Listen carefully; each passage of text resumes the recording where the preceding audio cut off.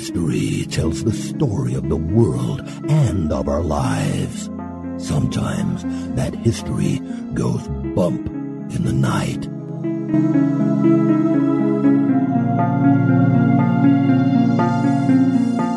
Broadcasting from the center of oddity and the supernatural in Central Florida, it's the History Goes Bump podcast.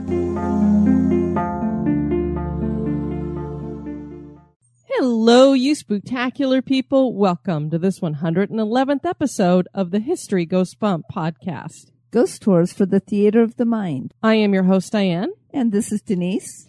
And on this episode, we're going to be featuring the University of Montevallo. This was suggested to us by listener Lisa Atkinson, and she happens to be an alumni of that university. So she has some experiences to share with us, and we have the history and hauntings to share with you guys. There's a lot of activity going on at this university. Before we do that, we want to point you at our website, historygoesbump.com. And Denise, if people want to send us an email or some feedback, where can they do that? They can do that at historygoesbump@gmail.com. And we did get a couple of emails. The first one is from Kelsey Whitehead. Hello, ladies. I've been listening to your podcast for a few weeks now. It keeps me sane on my commute to work and sends me to sleep at night. I love the topics you guys cover. I've kind of just been cherry picking through episodes that I want to listen to, and so far like them all. I love the one about Winchester Mystery House because I'm from the Bay Area. I would love to meet up with you guys when you come to the Bay Area. San Francisco is a must, and I think you guys would like Treasure Island because you get the best view of the city and there's lots of cool, spooky-looking old military buildings. Keep up the great work. Oh, and to that one guy that said Denise has a terrible voice, I actually find it soothing, and no offense, Diane, but she's my favorite. But I love you too. Thanks for the great podcast and keep bringing us magic. Well, Kelsey, I'm not offended in the least. Denise is my favorite, too. Whitney Land sent us an email. I love your show, and I've been blowing through all of your episodes this past month. As someone who loves both history and ghost stories, I feel like it was made just for me. My favorite episode has been the Old Salem episode. My grandfather's from Winston-Salem, North Carolina, and grew up on a tobacco farm with many brothers and sisters. I once got to see the house in about 1995 when we went back for a visit. They were just then installing indoor plumbing. I have photos of the giant tea kettle and have celebrated a few love feasts with my Moravian family. I only know a little about the Moravian religion, but your show had so many new facts it was thrilling. If you ever get a chance to eat Moravian cookies, I suggest a black walnut from Mrs. Haynes Cookies, though the rest of my family prefers the classic ginger snap. Thank you again for doing what y'all do. I'd love to hear an episode about the Texas Hill Country. There are many sad and interesting stories from this area, like the Bandera tragedy tree. Thanks again, y'all. All right, well, we've taken that suggestion, Whitney, on both the cookies and the Texas Hill Country. Aston sent us an email. Hi, ladies. I just got done listening to your Felt Mansion episode and was so excited to hear about a location I actually have visited. I'm originally from Indiana, and my family has vacationed every summer in Saugatuck for over 30 years. I didn't even know about the Felt Mansion until last summer when I saw it on a Haunted Michigan list. My mother and I ended up visiting the mansion, but it was closed for renovation, so we couldn't go inside. However, one of the first things my mom mentioned about the mansion was the Melonheads legend. I had never heard of the term, but she said it was a common derogatory term back in the day for hydrocephalus. Must be a Midwest thing. Wish I had a better explanation about it, but that's about all she knew. Anyway, keep up the good work, ladies, and I'm looking forward to the upcoming episode. So there we have somebody who is familiar with Melonheads. We also heard from Joy Lucas on our fan page. I've lived in Michigan all my life, and this is the first I've heard of Melonheads. Another creepy thought while hiking through the woods. No kidding. If you see any big-headed children, run for your lives. Julian Aguilera posted on our website, love your show. I was told to you guys by Chobot at Bizarre States. Love the show. Hear you guys at work and on the way home. Love it. Thanks, Julian. And Amy Martinez just listened to your Pythian episode and wanted to share that we also have a Pythian castle in my small hometown of Weatherford, Texas. It was built in 1909 and it's absolutely beautiful. I haven't heard of any hauntings, but they host an incredible haunted house every October. Well, that's definitely something to check out. And we want to thank the following people for their shout outs on Twitter, Real Rats Podcast and Let Us Catch Up. Thanks so much to you guys. And also we heard from Jessica Chobot. She had listened to the Felt Mansion episode and she let us know that she had actually felt something watching her when she had visited the mansion back in 2004, 2005 when they were doing renovations there. So I told her, I wonder, is it the shadow people or was it Melonheads? But now she knows there's definitely something there. So if you felt like you were being watched, you weren't wrong. And we want to welcome into the Spooktacular crew, Daisy. Hey, Daisy. And that's spelled D-A-Z-E-E. Pretty cool. Carol. Hey, Carol. Bianca. Hi, Bianca. Lori with an I. Hey, Lori with an I. Suzanne. Hey, Suzanne. Kristen. Hello, Kristen. Edward. Hi, Edward. Vicky with an I. Hey, Vicky with an I. Jessica Ann. Hello, Jessica Ann. Emily. Hello, Emily. Kimberly. Hey, Kimberly. And Tiana. And Tiana, as in princess. Tihana. Oh, that's right, Tihana or Tiana. Denise, are you ready to go back to school? Well, not necessarily back to school, but I'd like to go visit the University of Montevallo. All right, here we go.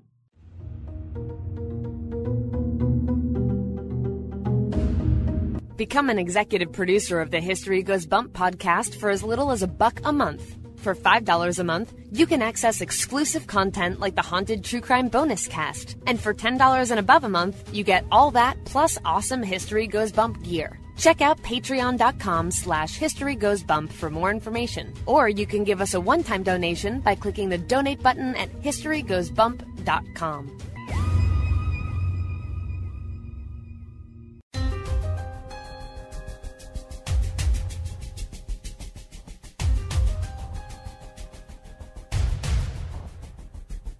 History is full of oddities, curiosities, mysteries, and the truly bizarre. Welcome to this moment in Oddity.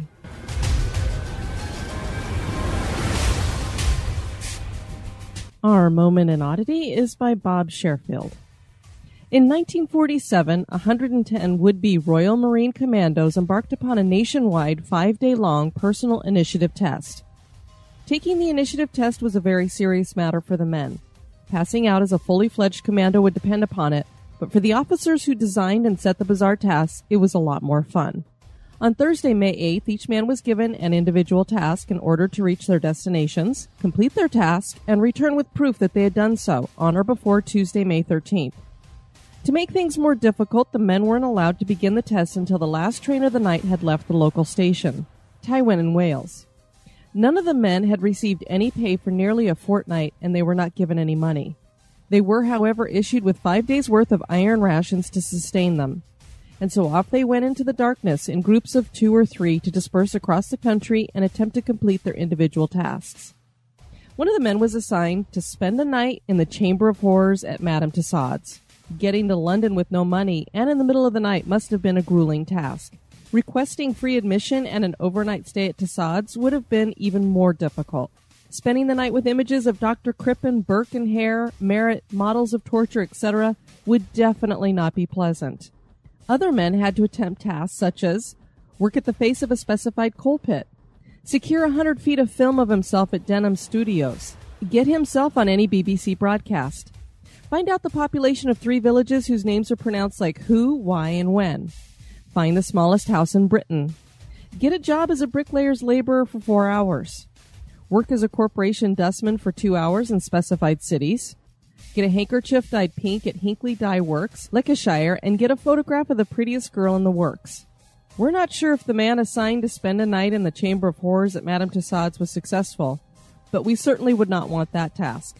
A wax museum at night with famous horror scenes? Being assigned the task to spend the night in Madame Tussaud's as a personal initiative test certainly is odd.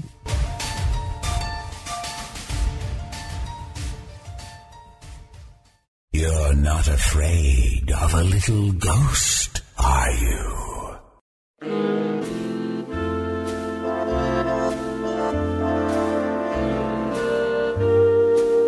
This day in history.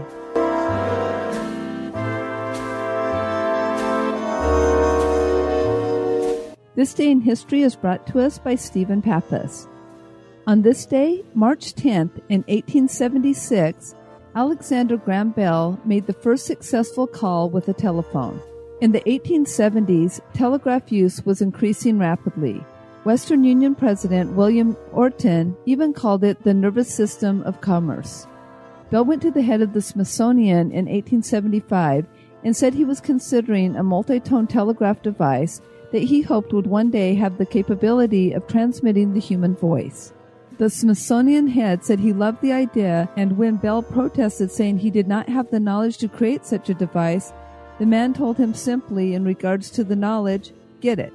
This inspired Bell, and after teaming with Thomas A. Watson, an experienced electrical engineer and mechanic, the two began work on what they referred to as an acoustic telegraph. This would eventually be patented, and the men would create the first working telephone. The first successful message was sent to the other room simply stating, "Mr. Watson, come here, I want to see you."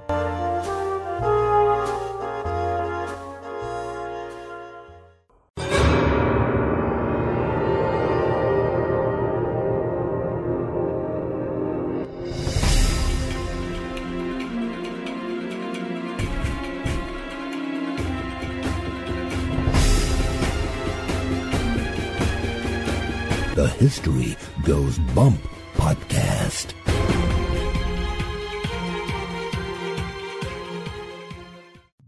The University of Montevallo in Alabama has roots back to the Civil War and even back beyond that time period.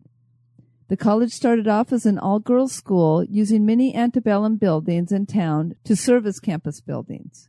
It was an educational experiment that worked and eventually led one day to the college becoming a co-ed institution. Its success continues to this day. The campus is part of a historic district and has seen quite a few tragedies in its time. Massacres, horrific deaths, and war have led to unrest in the afterlife. It would seem that the university is quite haunted.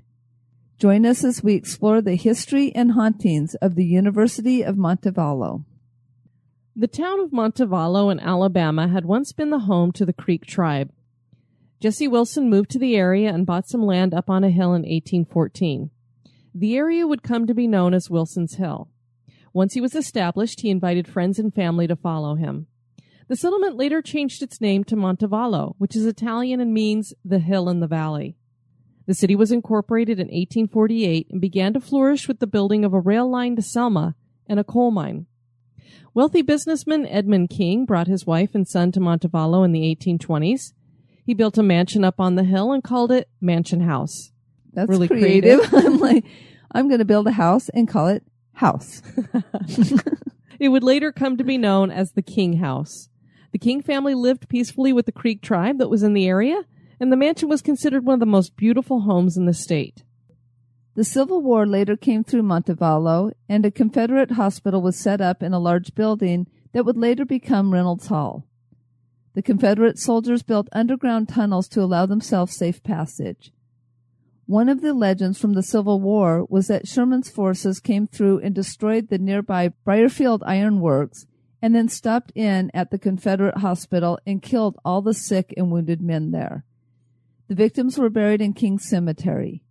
In the 1890s, the residents of Montevallo set their sights on having a college, and they put a bid in to become the location of the Alabama Girls Industrial School.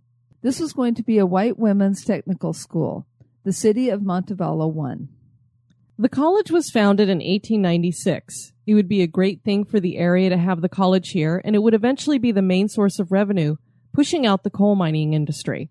You may recall the name of the Olmsted Brothers architectural firm from our Biltmore episode. They designed the grounds there, and they also designed Central Park in New York. The Olmsted Brothers designed the campus in Montevallo. It's important to note that many antebellum buildings were already at the site, and they were just adopted into use at the college. For this reason, several design styles are seen, ranging from Greek Revival to Colonial Revival to Federal. Two of the main buildings are King House and Reynolds Hall. The campus covers nearly 26 acres. When the college first opened, it was innovative in that it made it a goal to teach women to be self-supporting. The first class of women had 150 in their number. They learned bookkeeping, art, music, sewing, and how to work the telegraph, and many were trained to become teachers themselves. Captain Henry Clay Reynolds was the first president of the school. He championed the school coming to Montevallo. Reynolds Hall was named for him.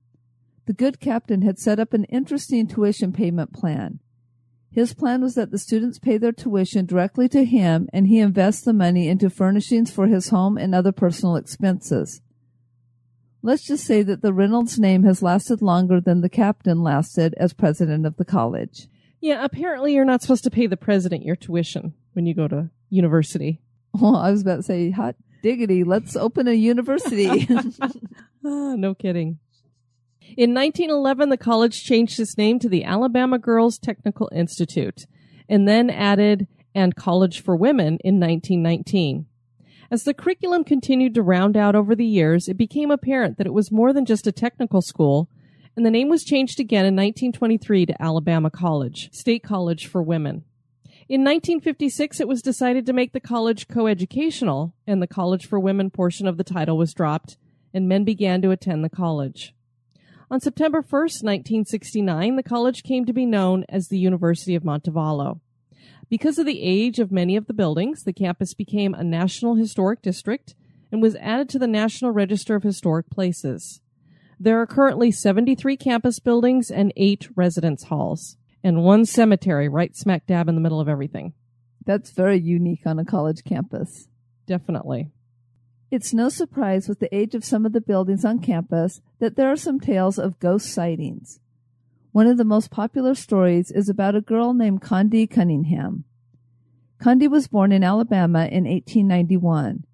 She decided to attend the Alabama Girls Industrial School, and she moved into a 4th-floor dorm room in Main Hall, the largest woman's dorm. She accidentally caught her nightgown on fire with a chafing dish. What could have been a quick fix by drop and rolling to smother the flames turned into a tragedy when Condi took off running down the hall and screaming for help. She was terribly burned and later died. Everyone who stayed in her former room since then has demanded to be moved immediately due to strange occurrences. The room is no longer assigned, and there is a locked metal door on the room. Each hall director has passed down the tale of seeing the image of a woman screaming in the wood grain, even after replacing it multiple times. The last wooden door removed from the room is still there in the storage room, and they let people check it out up close. The image of a screaming woman seems to have its hair on fire. A full-bodied apparition engulfed in flames has been witnessed running in the hallways. Disembodied screams are heard, as are the disembodied sounds of running feet. Doors and windows open and close on their own. Here is the story as it appeared in the Birmingham Age Herald on February 7, 1908. Miss Condi Cunningham died last night at 10 o'clock at the Girls' Industrial School in Montevallo from the burn she received last Tuesday night by her clothing catching on fire from an alcohol lamp. Miss Cunningham is the daughter of W.C. Cunningham, clerk of the inferior court, and her parents were at her bedside in the dormitory when death came. The remains will arrive in Birmingham over the Louisville and Nashville Railroad at noon today, being carried by private conveyance from Montevallo to Solera.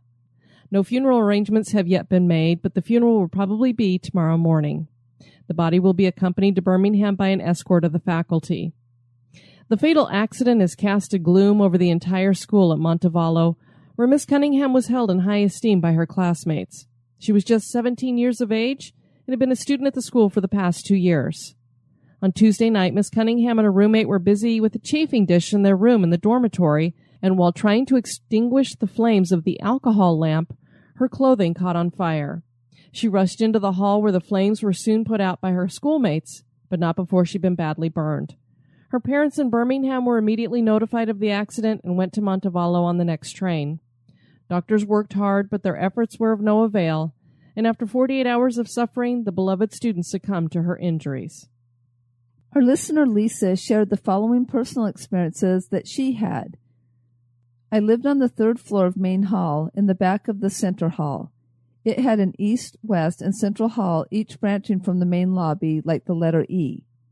And one day I walked to the front of the hall so I could descend the grand staircase. As I reached the staircase, I heard very loud footsteps stomping over my head, running toward the back of the 4th floor hall above me. I was concerned something was wrong. I ran upstairs but saw nothing. No one went into the dorm room because you can hear the old heavy wood door echoes when opened and closed. I even went to see if someone was in the bathroom. There was no one. On another day I was leaving for class, and as I walked by the ladies' bathroom, I heard the squeak of an old metal shower knob turn on. I remember this reminded me to go ahead and use the restroom before my very long class. I went into the bathroom, but did not hear the usual sounds of someone taking a shower. No splashing or singing like some girls did. The entire bathroom was empty. Every stall. One shower stall had the hot water spraying full blast, and I burned my hand turning it off.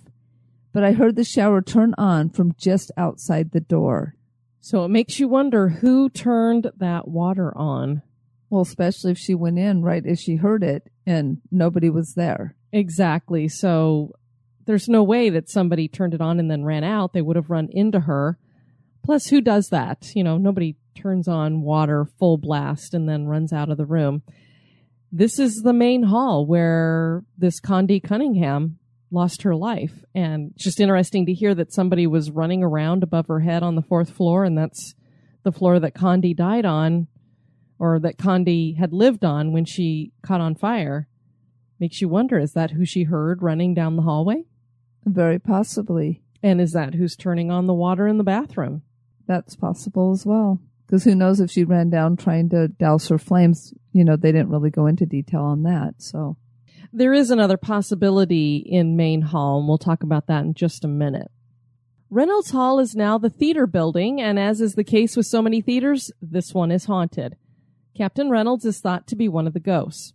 The story behind his haunting goes back to the massacre that happened in this building when it was a Confederate hospital. Captain Reynolds had been given the duty of security for the hospital. But when he heard the nearby ironworks was under attack, he took his men from the hospital to go defend the ironworks. When they returned, they found everyone massacred. The captain vowed that day to never leave the hospital unguarded, and many believe that is what he's doing in the afterlife. Of course, that is only if the massacre actually happened, and it may not have. As we mentioned earlier, this is a legend that goes with the Civil War. There's not really any evidence to prove that an actual massacre did happen. And if there was one, there weren't a whole lot of these Confederate soldiers that were buried in the cemetery that's there at King Cemetery. So it wasn't a very big massacre if that was the case. And although I know things got bad during the war, and as we know, Sherman burned whole cities, I just find it hard to believe that he would go into a hospital and massacre a bunch of sick or dying men. So we don't know that that actually happened, but there could be another reason why Reynolds is here, and maybe that's because he's bitter about being fired as president of the college. Doors and windows shut open on their own at this building. The blue glowing specter of Captain Reynolds has been seen on various occasions. Reynolds' picture was hanging in the lobby for many years and was finally removed and replaced with another painting. Staff came in the following day to see the new painting on the floor, replaced by Reynolds' portrait. So somebody was moving pictures around. I wonder who that was. The King Cemetery is right in the middle of campus. The King family is buried there along with Confederate soldiers. It is thought that a young male member of the King family was killed in an accidental shooting and is buried in the cemetery. Condi is not the only ghost in Main Hall. A young woman committed suicide in the dorm, and her apparition is sometimes seen. So this could be who Lisa heard as well, or who could have been turning on the water. Oh, exactly. So maybe one doing one and one doing the other. Palmer Hall has an auditorium, organ, and stage area.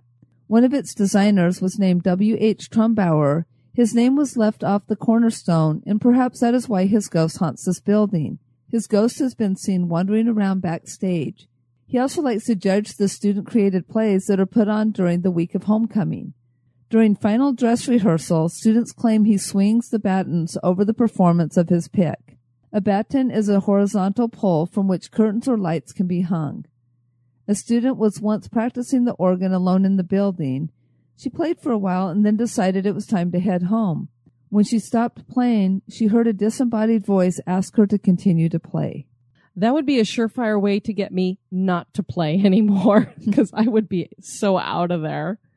I could just imagine if you've been playing this organ, you're really into it, and then you finish up and you hear this voice and you turn around expecting to see a janitor or something, and there's nobody there. Oh, no. That's when Diane would get her depends out again. Exactly. Hanson Hall is a female residence dorm and is apparently haunted. The ghost is believed to have belonged to a dedicated house mother who stayed on in the afterlife to look after the girls. Women who stay up late studying complain about feeling as though they are being watched. One young woman claimed her mug disappeared while she was studying. She looked everywhere for it but could not find it. A few weeks later, the mug showed up again in the same spot from where it had disappeared. The King House is used for special occasions on the campus, and a former maid there does not like having guests in the home that she once cared for. Edmund King buried his gold outside the house to hide it from the Union, and people now claim to see the ghost of an elderly man carrying a lantern and a shovel walking around outside of the house, more than likely looking for his gold. One night some students claimed to see a lantern moving from window to window on the second floor when there was no one in the building. On another occasion, students saw an elderly man who was transparent waving to them from a second-story window. Cold spots are felt throughout the house. What's interesting about this ghost is that they think he's looking for his gold, but I would assume that once the Union was out of this area, he would have gone back out and dug up his gold. I don't think he would have just left it buried. And the other interesting thing is there's now a residence hall, or might be an academic building, where supposedly he had buried the gold before. So it's definitely not here, because you know darn well that if he had left the gold buried and a construction crew came through and dug it up, they'd have it now. Exactly. And instead of a lady in white at this location, there is a Lady of the Rock. This one's new for us. Yeah, we've never had a Lady of the Rock. We've had lavender, white, blue. Near King House is a painted rock called Sigma Rock. Fraternities have a tradition of painting the rock. A woman dressed in yellow is seen sometimes sitting on the rock. She's there 1 minute, gone the next. At other times, she's seen wandering around the rock. No one knows why she's there, but students have been telling the story that she is heartbroken and looking for her lost love. So I don't know what the attachment is to this rock, but apparently it has something to do with her lost love. Lupe writes of her experiences on the campus, quote, "My boyfriend heard someone tell him to get out when he and his friend, along with the baseball team, snuck into King's house late at night, ironically during Halloween. I've heard Condi's hollow, hair-raising scream at 4:45 a.m. one Wednesday night in December. I've seen a woman in the corner of my room in a Civil War-era dress, seemingly chastising me for having snuck my boyfriend into my dorm room late at night to sleep. And then there's King's House Kitchen, anyone who's paid any attention to it has gotten a bad vibe from that place, and more than a handful of people have told me they've also felt watched whenever they've gone near there." End quote. So lots of ghosts watching is the feeling that I'm getting from all of these different haunting experiences. Just lots of watching going on. Yeah, just, maybe even trying to figure out why all the people are there, why there's boys at the college now. No. That's what's really interesting, how she mentioned that she was getting chastised for having her boyfriend in her dorm room. If you think that this dates back to that time, to an earlier time, it would be like, what in the world are all these boys doing around here? Well, sort of like when we were watching Agent Carter, and anybody who had a boy in, like, you would have instant dismissal. So it was very not heard of back in the day. Exactly. And so, interesting. That King's house sounds incredibly haunted. Yeah, so one of these days we're heading Alabama way. We'll have to maybe stop by. That's the interesting thing. When you hear, there's some ghosts at a university, it really is amazing how many different buildings on a university campus can be haunted, and they're all different kinds of ghosts. So the university is a place open and welcoming to everyone now. Is it open to more than just the living? Do the ghosts of Confederate soldiers and former students roam the campus? Is the University of Montevallo haunted? That is for you to decide. I don't know. There's enough experiences, not to mention that we had our listener who suggested this location had her own experiences, which I would trust. So I would say this place sounds like it's got something going on there. Absolutely. Lots of something going on there. On our next episode, we are going to be going down under. Back to Australia. And back to jail. They have lots of jails down there. We're going to go to the Fremantle jail. Very cool. This one was suggested by our listener, Jenny Lee Watt, who also happens to be a tour guide. So we're going to get the expert perspective on this location. Yes, we are. So I'm looking forward to bringing that to everybody. We just want to remind everybody that we do have quite a few events coming up. So in April, we'll be heading into Colorado, and we're planning on doing a haunted pub crawl. So please let us know if you're interested in that. And again, this will be April of 2016. So that's either going to be the 15th or 17th. We're just waiting to see who's interested in going before we set that date. I'm thinking probably the Friday night.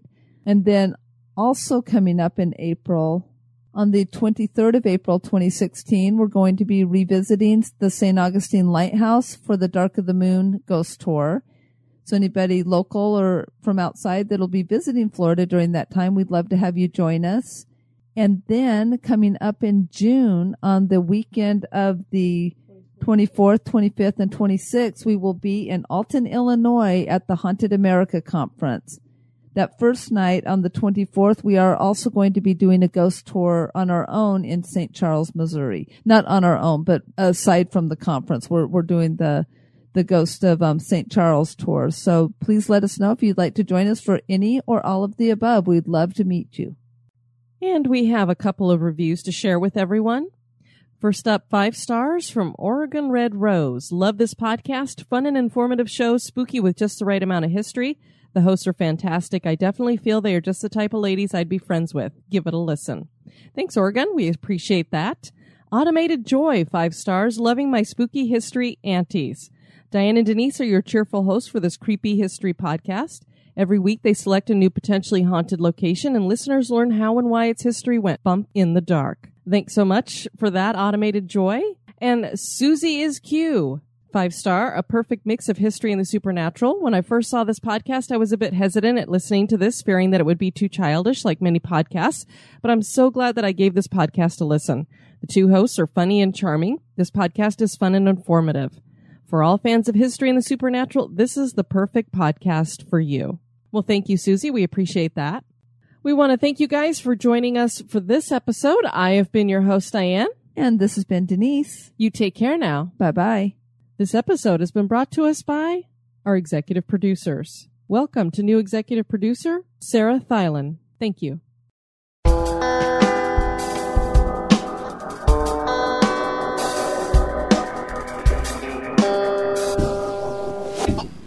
Hey, this is Christopher. And this is Joe. From the Curioso Podcast. And here at the Curioso, when we want to listen to ghost tours for the theater of the mind, we listen to the History Goes Bump Podcast.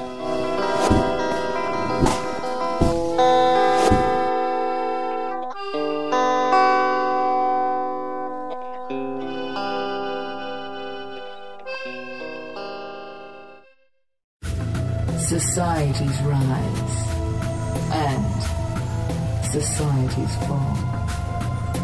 When the time comes, one society steps forward to build a better future.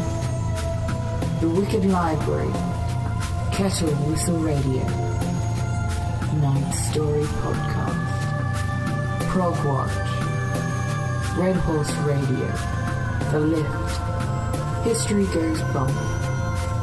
Listen, the M Writing Podcast.